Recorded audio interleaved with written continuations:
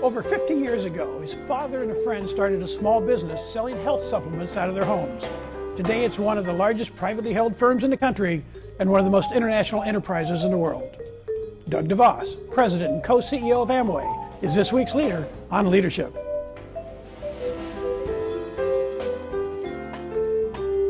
Knowing when to ask for help is critical when you're in a leadership position. It's getting the best out of people. That's the essence of leadership.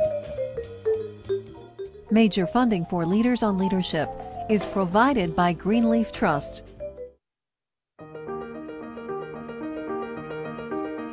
Helping people manage their wealth, accumulate assets, and preserve those assets for generational continuity implies trust. We are sitting down on the same side of the desk as you are. We're planning for your financial needs.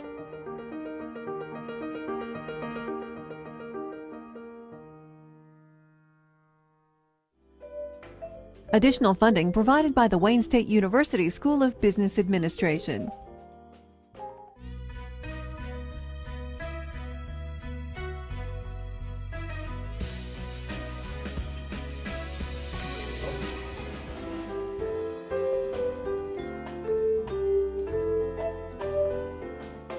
Welcome to Leaders on Leadership, here with a student audience on campus at the Wayne State University and Detroit Public Television Midtown Detroit studio. I'm Larry Phobes. Doug DeVos leads a company of 14,000 global employees, selling through 3 million independent business owners from their headquarters in a township of about 10,000 residents. Thanks for being here, Doug. Great, thanks, Larry. Great to be here.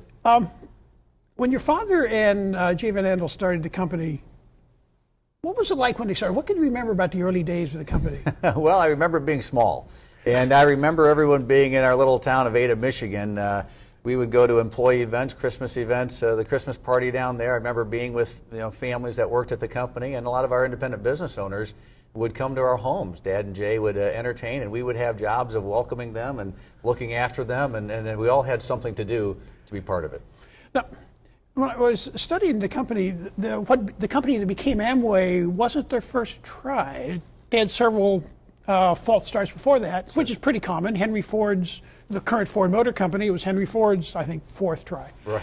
Is this whole idea of fluid determinism that I'm going to keep looking to find the right thing, but I'm going to keep going, is that some kind of a characteristic for entrepreneurial leaders? I think it is. Dad and Jay always wanted to be in business. They wanted to be in business together.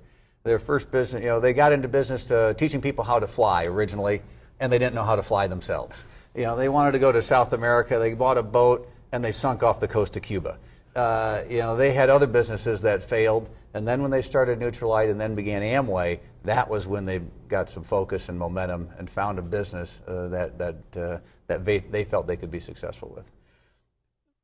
If you go to the movie image for entrepreneurial partners, it usually involves a lot of yelling and arguing and throwing of coffee cups. Is that the image you remember of Jay and your father in the early days, when the company was struggling to get started? They were best friends. They were best friends from school. Right after high school, they both went off into World War II and served, and they wrote letters back and forth about how they wanted to get in business together. And it was one of Jay's letter to my dad, Richie, someday, Richie, this war is going to end. Someday it's going to get better. Someday we're going to be able to make it. And that was their dream. And they kept working towards that, but they always stayed together. They would never blame each other when something went wrong. They never pointed a finger and said, "I told you so." Even when somebody would make a mistake, they would get together and say, "How do we fix the problem?" rather than assign the blame. Sounds like a case study in how teams ought to operate. And I got to grow up in that environment. We all did. My family and the Van Andel family. That's what they taught us, not just by what they said, but by what they did. And we had lots of stuff go wrong. We had lots of tough times that we got to watch Dad and Jay go through difficult experiences. But they always put the problem there and said, how are we going to fix it? Now, fast forward today, you're the son of one of the founders, and you're co-CEO and president, and the chairman, another co-CEO, is the son of another one of the founders. Yeah. How do you balance the benefits of having this consistent family ownership and leadership so you get a nice fixed on the vision, with the need for new revolutionary, where the heck did that idea come from, that usually comes from people who have a different experience. Sure, sure. Well, there's a couple things. I think for Steve and myself, we share the same history. We share a common value base. And it allows in our partnership an ability to talk to somebody without feeling you're exposed. If I have a question, I can go to someone safe and say, what do you think? And vice versa. But we also know that there's a lot of people that are a lot smarter than we are. And we want to get the best people as part of our company, and we want to get out of their way. As long as we know where the values are and the direction of where we're going, we want to let them demonstrate their leadership as well. We listen to the best ideas and try to help them develop them and help them implement them in any way that we can. But we know that there's people with more creativity than we have, with an innovative spark that our business needs, and we want to find it and help them find it in themselves. So even if they come with an idea that's totally foreign to the Amway method, it's worth looking at. Well, everything's worth looking at. Let's see what happens, as long as it's consistent with our values. If it's not consistent with our values, we can generally address that. But we're pretty clear with people when they come to the business what they're getting into, what our business is, what it's all about. And so if there's a values conflict, problem. But when it's consistent with our values, but it's just a new angle, a new way to do something, we welcome that. Let's take it to the next level. Let's develop it and see what it could be and how it could help. Because a lot of those sorts of ideas have been really important to the success of the business. You went off and did your business degree at Purdue. Got a little leadership experience being one of the quarterbacks on that famous football team. I'm assuming that people on the field didn't give you any special consideration because your dad was a famous business leader. When you came back to the company and started working full time, how did you go about building relationships with other employees in the company because of your last name, so that you could get a good working relationship going, but they didn't treat you differently or differentially? Yeah. Well, to a certain extent, as we said earlier, we grew up in the business. A lot of people that I started to work with, I had known before I started to work there, and they knew me. Being Rich's son probably gave me an opportunity to be part of the company. But beyond that, they treated me as a friend, as a colleague, and they judged me based on what I could contribute to the team.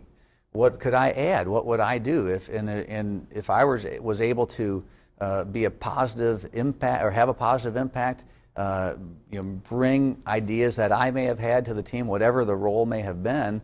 They accepted me, they encouraged me, and a lot of times they really helped me. And I'm grateful for so many colleagues that I worked with throughout my career who helped develop me, who had experience, and even though I was young, they shared it with me. Let's fast forward a bit. We talked a little bit about the company when it first got started. Give us an overview of what is the company today, what's its business, the other parts of the Altacore group. Sure.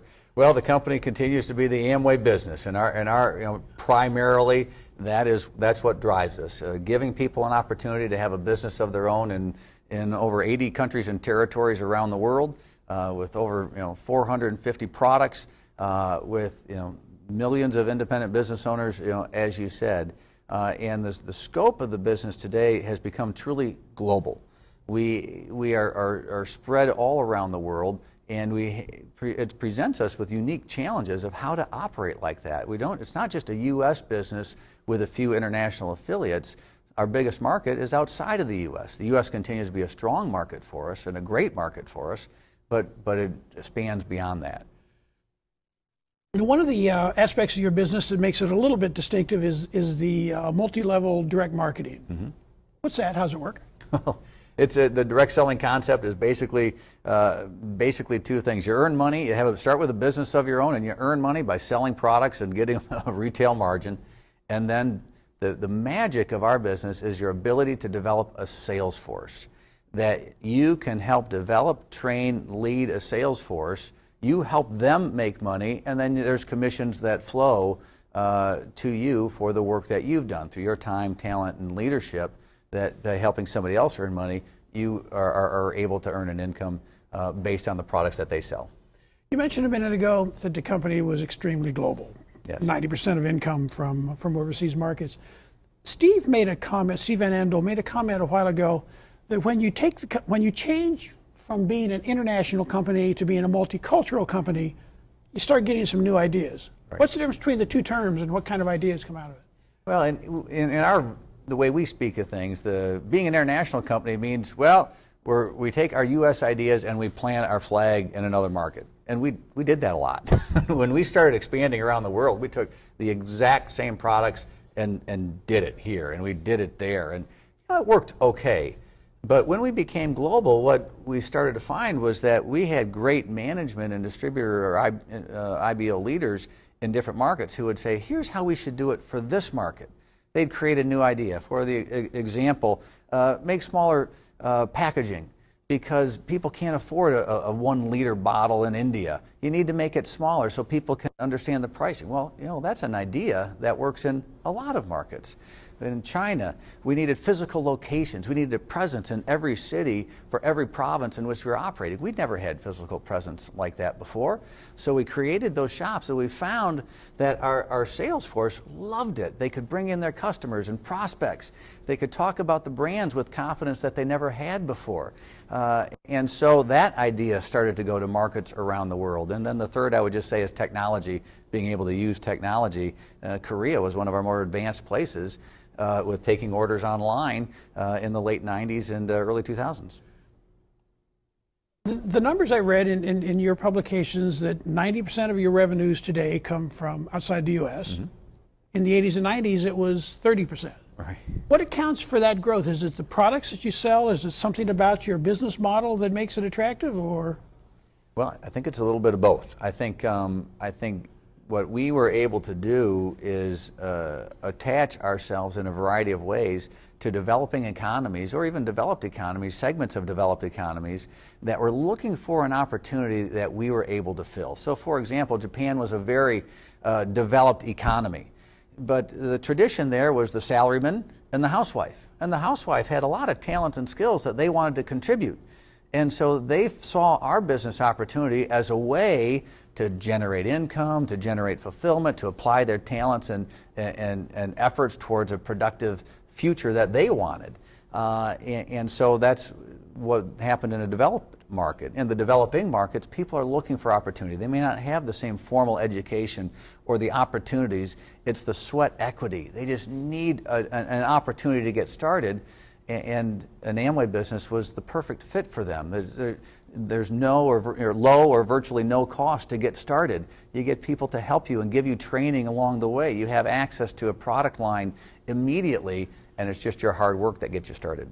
With all the success that's happening in the overseas markets, you're now into sort of a drive to reintroduce, to re-energize the brand in the U.S. Right. That doesn't happen very often. The companies need to reintroduce their brand to their home market. What happened? It's kind of funny, isn't it? Well, as we went around the world, we got really broad with our geographic expansion, and it was really hard to go deep. And to a certain extent, we lost touch with some markets as we kept moving from place to place around the world. We would launch as many as 3 or 4 markets in a year. We got confused, and we went back and said, okay, time out. We're now available to over 70% of the world's population. We have great markets. It's time for us to go deep. We have to drive market share. We have to build our brands. Let's work with our independent business owners and drive training so we can establish an awareness and a reputation in the marketplace that we have not done as well with in the past. And what we found, again, that started with some of the markets that we got into. We started to get big and get market share, and we said we should do this in every market. So let's go back. And if we're not as strong as we should be, let's make sure we do the fundamentals, the blocking and tackling to be as strong as we should be. And the U.S. is a great example of that. We've been here for over 50 years, and the business today is growing very nicely. Over the last few years, while this has been going on, there's been some reports out in the media about some of your independent business owners using suspect business practices or questionable practices. As co-CEO of a company, how do you lead the company so that the independent business owners can do what they need to do to optimize their results in their market with their customers, but make sure that they're still following the Amway process, the Amway brand? Sure. Well, it's leadership. What we try to do, we have to get ahead of it and be as clear as we can about here's where we're going, and then we're going to support you. We're going to tell you where the boundaries are.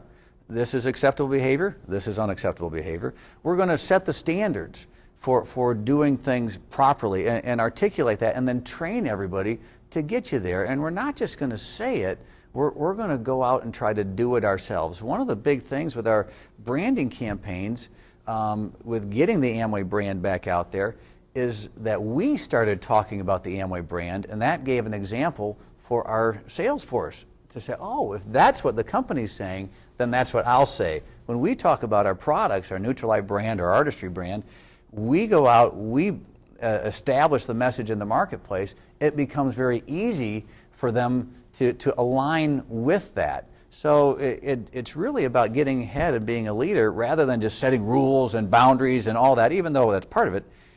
What we found most effective is if we give the message and we're advocating, everyone says, well, I'll just do what they're doing. And we found that to be very helpful. Thanks for being here, Doug. We're going to take a quick break, but when we return, we'll talk more with Doug DeVos, President and Co-CEO of Amway.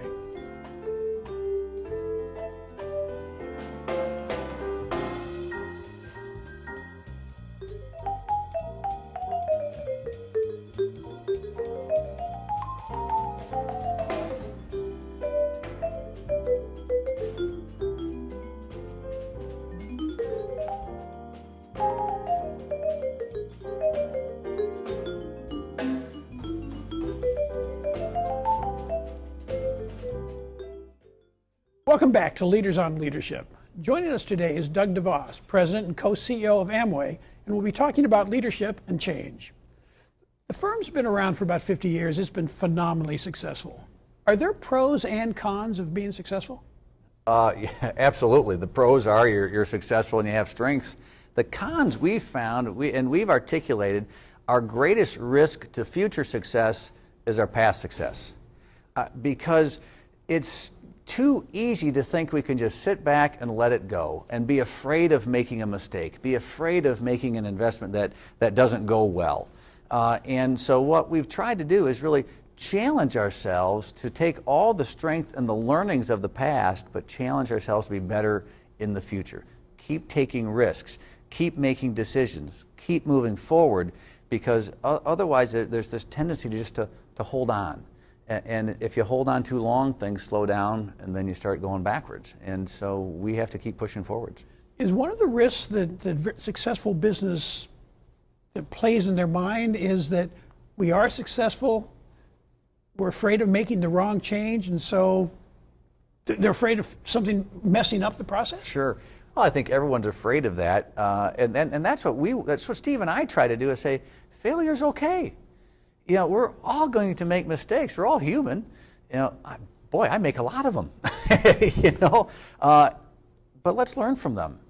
Let's share our mistakes so others can learn from them as well. Let's make sure we don't crawl into a shell, because we have to be out in front. The marketplace is changing, and if we just get stuck and we keep doing the things that were successful in the past, the chances are those same activities won't make us successful in the future. And our duty is to keep the business successful for generations to come. Once you make the decision to make a change and decided what it's going to be, how do you then sell it? Break through the inertia of 14,000 staff employees, 3 million independent business owners, so that it actually happens? You just do it. You have to get in front of things and keep doing it. You keep talking about it. You keep taking action with your management team. You keep taking action with any situation you see happening around the world. You keep articulating where we're going, what we want to do, and you keep the atmosphere right of bringing new ideas. Because if what we found is if we start to create that atmosphere, people will, maybe not everybody, there's a little inertia to stay the way it was, but a few people will bring an idea, and a few of them will fail, but when a few start to work, then everybody comes behind it. Everybody rallies around, and we've made another step forward. And then we just keep repeating the process. What's the next good idea? What's the next step forward? And we'll have a few steps back, we'll make some mistakes, but that we're not going to quit. We're going to keep moving forward and being the best we can be.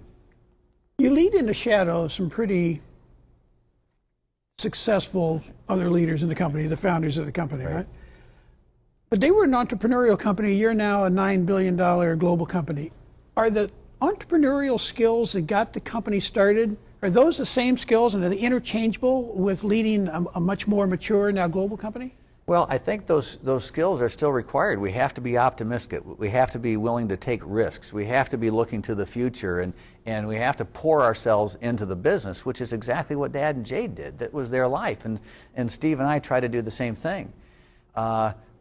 But the business has gotten big, and the additional component, we've had to go find some really great people who can help us be the best we can be, who can challenge our ideas, can help us change, can help us advance to the future, and that's the component that we've had to bring together, and it's a great adventure. We've met, we've had management folks around the world who are great friends, who are incredible talents, who have brought a great energy to the business that we could never have done just by ourselves, and so I think it's that combination that keeps us moving forward. Let's do another comparison of leadership skills. You're leading a $9 billion company that's privately held. Yes. What's the difference in your leadership viewpoint, your leadership horizon, from somebody who's co-CEO of a $9 billion publicly held company? Sure. Well, the main thing is long term. We have the luxury of looking long term. We have the luxury of working through a mistake without having to explain it to an analyst or to the public market. We have the support of our families who are committed to the business long term and are willing to take those risks and are encouraging us to move forward and aren't looking for a quarterly return or another penny or two on the share price so they can trade it and go to another company. They're committed, just like employees and especially our independent business owners. We're committed to this business, and we have the ability to say, what's the market going to be like in 5 or 10 years? Let's spend time on that. Let's make sure we're prepared for that. We're thinking about it, and some other companies may be thinking more about the next 5 to 10 weeks because they have another analyst report, or they have to meet the street's expectations. And it can be very damaging. Some companies manage it very well, and that model works. For some, it's a big challenge. One of your leadership attributes, you're relatively open with the public about your personal values on faith, on economic development, on business in general. Sure. What's the place for personal values of a leader in a business? I mean, doesn't just the bottom line, bounded by regulations, drive everything? Well, we're all people. You know, the greatest asset in our business are the people in our business, our independent business owners, our employees. And so people want to know who you are, and business is more than just numbers. Sure, you need financial performance, and you have to do financial analysis and all the other, the blocking and tackling, as we said earlier, to make sure the business operates well. But people want to know who you are. Where do you come from? What do you believe? What's your value system? And we've found that, students, 20-year-olds, 30-year-olds are really interested in that, because if they're going to pick not just a job but a career or a business of their own, they want to know that it's going to stand the test of time. And financial performance in a quarter or a year may or may not stand the test of time. Values stand the test of time. Got one last question for you, Doug. One of your hobbies is you like sailing. Right. Your boat, WindQuest, run the Chicago-Mackinac race last year. Let's hypothetically put you in a different situation. You wake up tomorrow, and instead of CEO, co-CEO, and president of Amway, you're co-CEO and president of the company that made your racing boat. How are you going to take the leadership lessons from selling and insights from selling consumer goods to direct marketing into leading the company that makes high-end, high-tech, bespoke racing boats? Well, a few things would start. First of all, it still becomes a passion. You got to love what you're doing. Secondly, you go back and you start with the marketplace. What's happening in the marketplace? Where, what's moving? What are people looking for? What type of sailing or racing are they doing? Third, you apply the best technology can give you. Our research and development facilities at Amway, we would have to match in a sailboat company with the research and development investments that you need to make so that you're using technology in the best ways. And so I think business skills really do translate, and they move from one type of business to another. Thanks for being here, Doug. Thank you. Please join us again next time for another edition of Leaders on Leadership. See you then.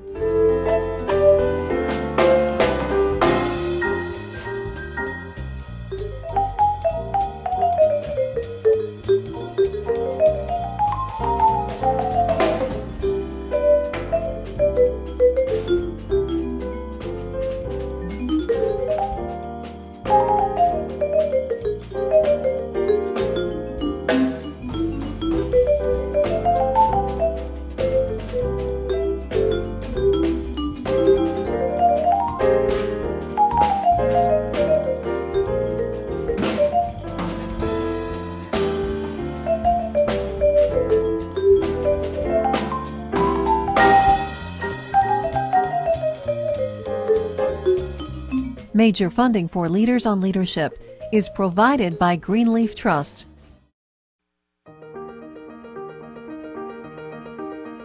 Helping people manage their wealth, accumulate assets, and preserve those assets for generational continuity implies trust.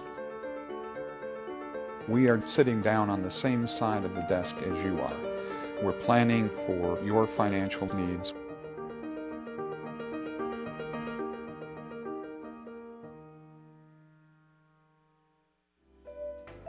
Additional funding provided by the Wayne State University School of Business Administration.